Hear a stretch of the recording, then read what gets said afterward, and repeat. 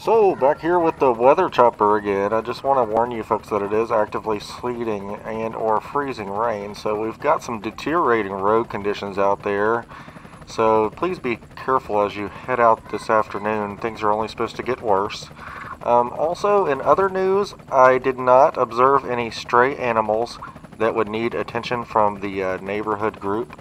I did hear reports of possible slow vehicles driving through the neighborhood slowly and suspiciously, but that's either the fact that they are planning on robbing all of us or they might be driving that way for the snow. It's uncertain at this point, so please stay tuned to the channel.